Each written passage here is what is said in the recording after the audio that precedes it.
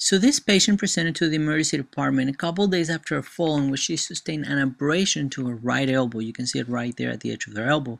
And over the next couple of days, she developed this redness and warmth and pain and soreness extending into the proximal humerus biceps area all the way down into the forearm. You can see the pictures how significantly red all that is.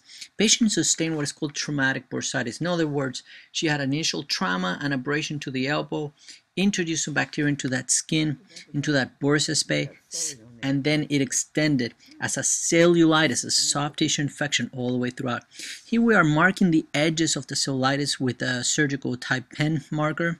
It's a permanent marker. The reason we do this is because that way we can watch the progression over the next few hours, next couple of days, to make sure that indeed the redness is improving.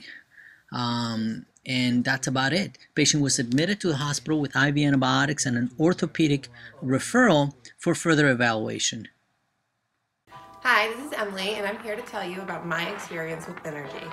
I started taking Thynergy about 6 months ago, and since then I've lost 20 pounds. It helps a lot with the energy throughout the day. It helps me get a lot more stuff done, a lot more laundry, a lot more playing, a lot more cleaning. And you can find it on Amazon, and I personally suggest you go find it. All right, thanks, Emily.